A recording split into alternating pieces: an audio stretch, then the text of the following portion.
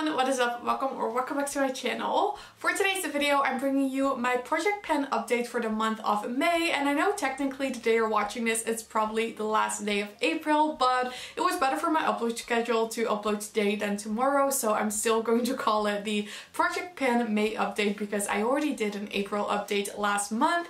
I'm excited for this update because I've actually hit my goal already on one of the products, so I will be cycling that out for a new product, and I'm also excited to share the other progress that I've made for my project pen. Now, if you are new to my project pen series, I have a playlist linked down below where you can watch my intro and my other updates. This is the first year I'm doing project pen, so it's still like a little bit new to me, but I'm really enjoying it. And I'm noticing that I'm really liking working towards actually making progress on a makeup product rather than it just sitting in my makeup collection, so I'm excited about that. But if you are new here, then hi, welcome to my channel. I'm so glad you found it. I upload beauty videos 4 times a week and I would love it if you subscribed. But for now, if you want to see my project pen update for the month of May, then please keep watching. So as always, I will put the photos on the screen so you can see the progress a little bit better, but I want to start off with my Tarte Shape Tape Concealer. And I think I've definitely made some progress on this one. The previous month it was kind of hard to tell how much progress I've made because I couldn't really see through the bottle,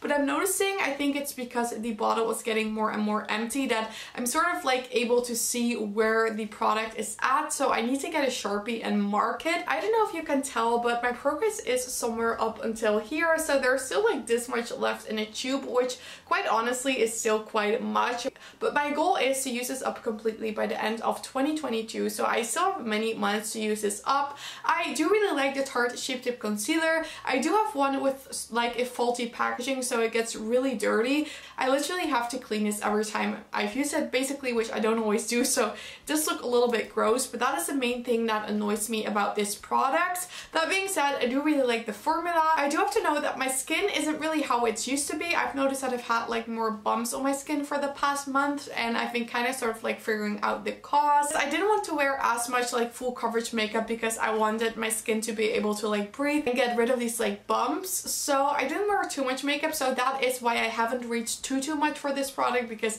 this is a very full coverage concealer. However, I still use this one quite a bit, and I would mostly like wear this without any foundation, so I could still have some coverage without having to put like foundation all over my face, and I've been really enjoying this for that. I do think it's a little dry, so I'm not 100% yet. I will repurchase when it's empty, and the shade is a little bit too light for me. It's in the shade 16 and for light neutral, which does work quite nice, but because this is so full coverage, I feel like I could use a shade darker than this one. So maybe when I will repurchase it when it's empty, I'll get a different shade. But first, of course, I do need to use this up. I'm still like confident I can use this up by the end of 2022. I'm happy with the progress that I've made, and once I get like a Sharpie, I can really see the progress better. But I know I already made some progress because I'm actually able to see through the bottle on some places now. So that is the Tarte Shape Tape. My Charlotte Tilbury Airbrush bronzer, I think I said in my last update, I thought I might be able to hit pen on this by this month, and unfortunately I've not hit pen on this yet. I definitely see the progress that I've made, but I've also noticed that the past month I've also been reaching for different bronzers, and I wanted to sort of switch it up a little bit. I still love this bronzer so much. It's like one of my favorites in my collection, but I recently just got the Filmstar Bronze and Glow. I got the new Kosas bronzer, so I wanted to switch it up a little bit and not use this every single time. However, I have still really been using this quite a lot, and I'm sure we can still hit pen on this. This is just such a massive product that I really don't know how long it will take to hit pen on this. I feel like I use this already so much, so I can't really do anything else than just to keep using it and see when we hit pan. But the amount I use this, I know we have to hit pan somewhere this year. I'm still hoping it's going to be next month, but if it's going to be later in the year, then that's fine as well. I know for myself that I'm getting my use out of this product. It's already been worth my money because I've had this for like 1.5 years and I use it so much. For me, it's really like the perfect undertone bronzer. So like I said, I'm so confident we can hit pen on this. We unfortunately just have not hit pen on this just yet. Then another bronzer is a product that I put in my project pen just last month. I switched something out for this one, and this is a Tarte Sea Breezy Cream Bronzer in the shade Seychelles. I'll put a photo on the screen of what this looks like right now compared to last month. I can definitely tell I have used this more, however I'm still like not close at all to hitting pan, I think. I am happy with the progress that I'm seeing because I know I've used this one quite a bit, but I didn't expect to hit pan on this because I think it's just like 2 or 3 months old, and I just want to hit pan on this somewhere this year. It doesn't necessarily have to be this month or next month, but the earlier the better. But yeah, this is a really nice product. I have been enjoying this, and this is a travel size, so it wasn't too expensive, and I feel like I'm definitely getting my money's worth out of this one. So I'm excited to keep this one in the project pan. I am still very much enjoying it. Then I also decided to put in the BareMinerals bronzer. I added this into the project pan as well because I felt like it was nice since they were brought back by BareMinerals. I would be able to use it a bit more on my channel. These things are so pigmented. I keep being surprised by how little I need in order to get the pigmentation that I want. It is a very beautiful shade, but you just need like the tiniest amount, and I'm noticing because of that I'm not really seeing a lot of progress. So to be honest, I'm really not sure if I'll be able to hit pan on this by the end of 2022. So this one, like, I'm a little bit doubting about what to do with. I want to keep it in the project pan because I do want to use it, of course, but I don't want to keep it in if it's like an unrealistic goal. So I think I'll work on this like this month and next month and then see what it does, and if it would be able to hit pan. If not, then maybe I will keep it in and add something else in order to hit my goals, and if it's not possible then maybe I'll just switch it out for something else. But it is a really beautiful product, and I'm really happy that BareMinerals brought these back because I think they're super pretty. I also really want to try more things from BareMinerals, but this is a product that I really enjoy. So that is the bronzer in the shade Kiss of Pink.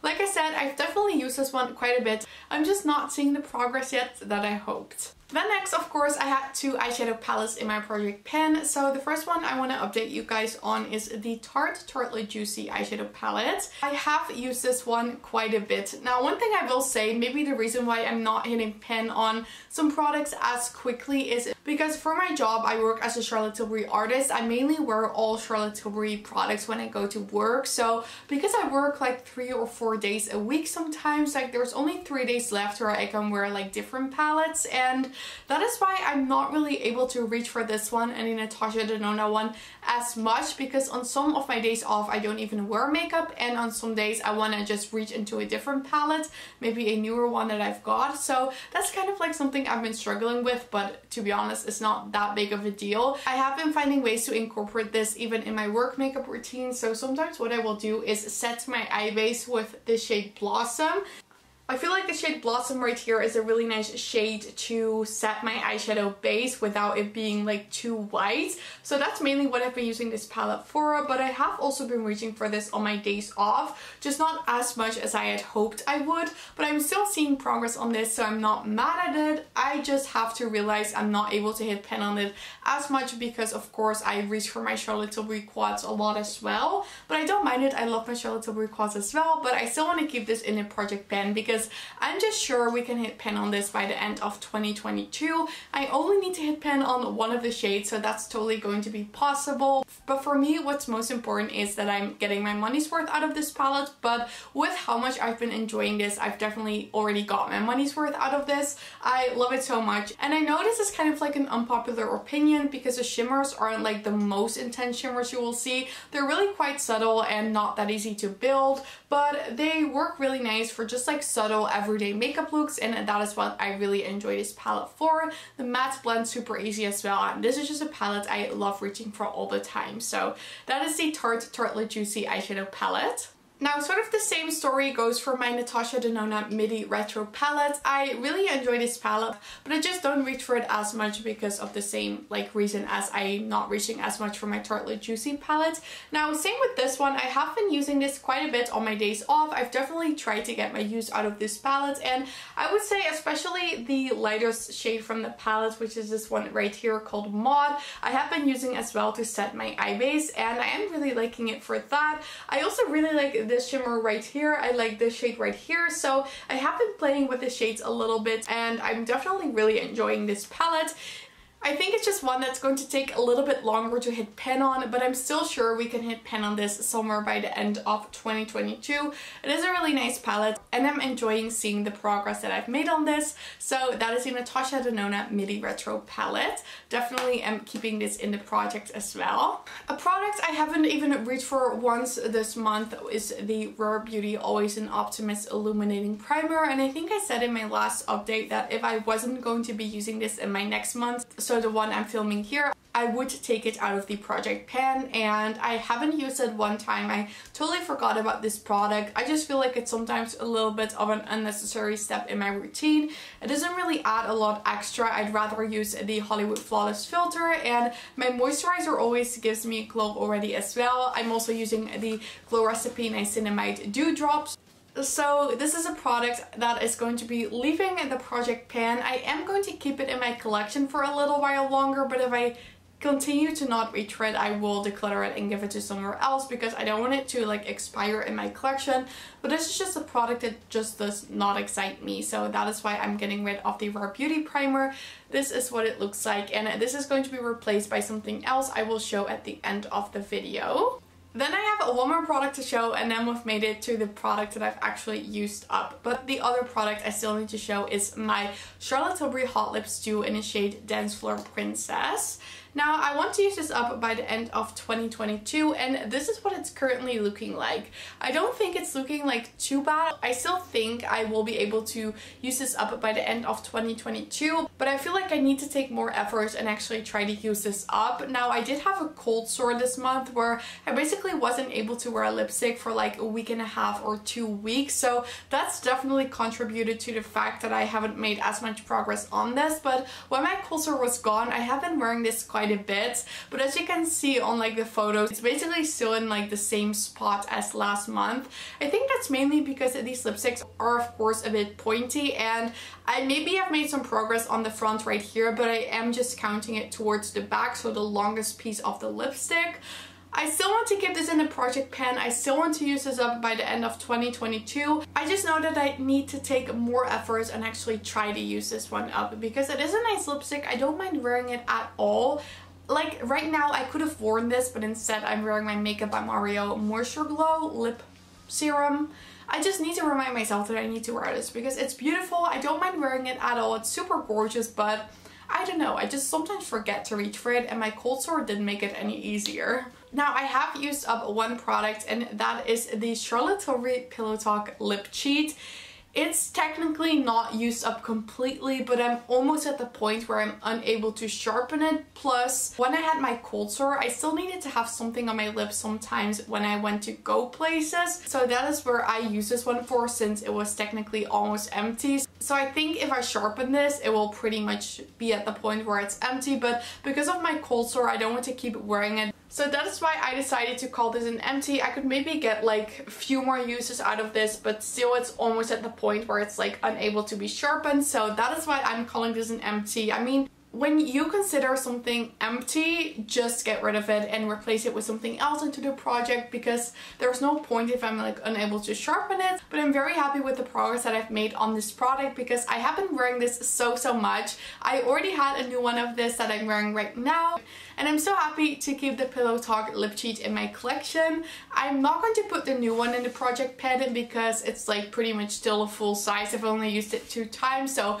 I feel like it wouldn't be as interesting to put into the project pan. But know that I already have a new one. This is my favorite lip liner and I really enjoy wearing this, but now I'm excited to replace this product with something else for my collection as well. So then, because I used up one product and I got rid of one other product, I needed to put 2 products back into the project pan. So I selected 2 new products that I'm now going to be sharing that are going to be in my project pan, and they both have a different goal. The first product I'm putting into the project pan is the Kosas Cloud Set Powder. I have mine in the shade Breezy, and this is quite a risky thing because I've only had this for a few weeks and I'm not entirely sure if I'll be able to use this up, but I think we can do it. There is a 9.5 grams of product in here, which is quite much, but honestly, I think it's doable in a time span of 8 months. So this is what this powder is currently looking like. This is just a setting powder that I use to set my makeup. I am already really enjoying it. I really like it. And as you can see, from the short time that I've had this, you can already tell some progress. So I feel like this is going to be an interesting product to put into the project pan to actually see how long it's going to take me to use up a pressed powder completely. I also recently just got a new pressed powder from LYS Beauty, so I'm just going to alternate a little bit, but I am going to be focusing on this one, and the goal for this Kosas powder is to use this up completely by the end of 2022.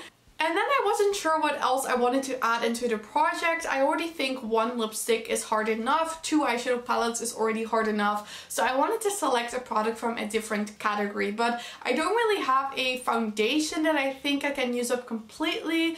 I also don't really have something I think I can hit pan on. I can't really think of something. So the product that I decided to select for this is the Glow Recipe Watermelon Glow Niacinamide Dew Drops. And why I think this one would be interesting for the project pan is you can actually use this in a different way. So how I've been using this is pretty much as a serum in the morning, but I've also loving to mix it with my foundation to make it a bit more of a lighter coverage. And for instance, I have my Urban Decay Hydromaniac foundation and it's a little too deep. So what I will do is put a little bit of that on my face, then add 2 drops of this, and it sort of makes it into like a thinner consistency where I'm able to wear the shade even though it is a little bit too deep. So I'm really enjoying this product. I also really like the smell, and I think I'll be able to use this up by the end of 2022, maybe even sooner. I don't know if you can tell on camera how much there is still left in here. Like I said, I need to get a Sharpie or something, but I can see it's still like full until here. So